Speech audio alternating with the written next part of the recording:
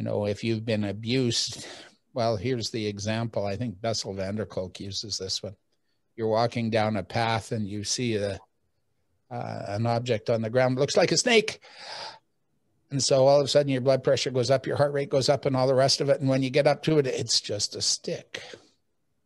But what do you remember, the stick or the snake? You remember the snake. So if you've been hit every time you've said no to your partner, you learn pretty quickly not to say no. And what you've got to do is now take that and put it under your control. And in putting it under your control, you have to learn how to self-regulate. Unfortunately, we don't teach self-regulation. We don't at all. Like the concept of down-regulating your nervous system or self-regulating your nervous system is really not common language. No, not at all. That's why I don't have it here. Do I? Where is it? Now I don't know where it is right now, but I have a recording that I made of bells. And they are timed to 5-second intervals. So it goes ding, ding, ding, like that, 20 minutes. If you breathe in on the first bell and breathe out on the second, for about 80% of the population, you are breathing at your resonant frequency, the frequency at which your heart rate and your respiration rate come into synchronization.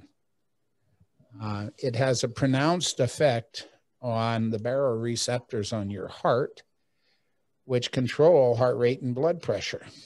So heart rate goes down, blood pressure goes down, and a message gets sent through the rest of the body that says, even in these times of pain and chaos, you'll be okay. And you get a feeling of relaxation, and all of the brain chatter that you have about how unsafe you are, etc., disappears. So would brain chatter, I'm just curious, be like a monkey mind or like a limbic loop where you're just like repeating, right? Okay. Busy brain. And so, you know, if you're going to self-regulate, you got to get rid of as much of that stuff as you can that's drawing your attention. What's the first thing that I do with first responders or ex-military? Teach them to breathe. There's a book out by Nestor. It's called Breathe. Everybody should read it. We should read it to our kids in bed.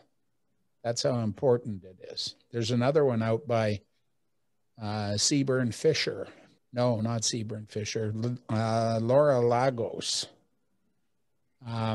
Same sort of thing, only this one is aimed specifically at elite performers, athletes, artists, business people, because of the huge impact it has on performance.